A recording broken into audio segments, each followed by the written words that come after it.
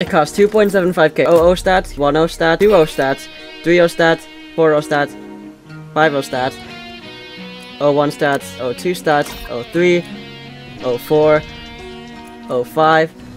Here's the 2-5 without DJ, stunning the monster efficiently. Here's the 2-5 with DJ, stunning the stuff even more efficiently. I forgot bottom path didn't have stealth, so I could have died here. They were able to kill the Predator. They can't stun bosses, though.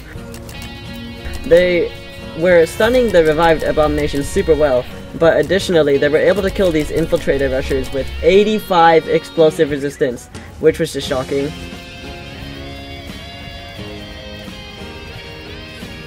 And then they killed the Eradicator. This tower is super good. It can handle early game really well, and the stunning is super useful for mid to late game. Subscribe.